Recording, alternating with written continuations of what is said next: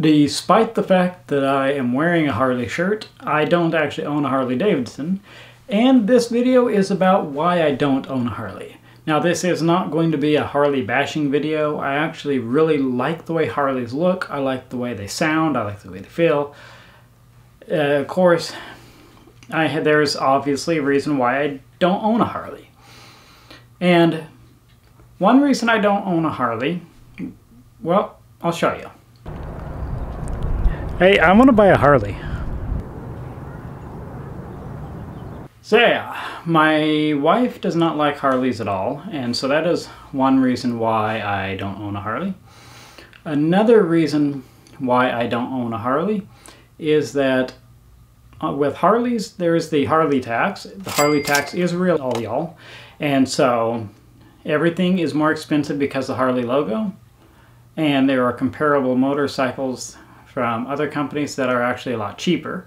So that's the reason why I don't own Harleys. Another reason I don't own a Harley Davidson is because I like riding a motorcycle a lot more than I like working on a motorcycle. I actually don't like working on motorcycles much. I would much rather just ride it. And Harleys need so much more maintenance and upkeep than a Japanese motorcycle.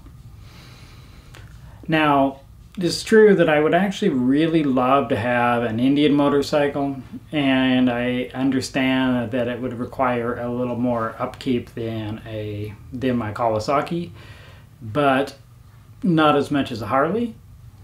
But this video is about why I don't own a Harley. So the big reasons why I don't own a Harley, despite the fact that I love the way they sound, the way and everything, the way they look, is I'm not particularly into Harley culture, I guess you could say. I don't think that you should be not part of the club because you don't ride a Harley or anything like that. I think that, you know, bikers are bikers, and I don't own a Harley because most of them are prohibitively expensive, and I don't particularly like the Sportster, so there's that.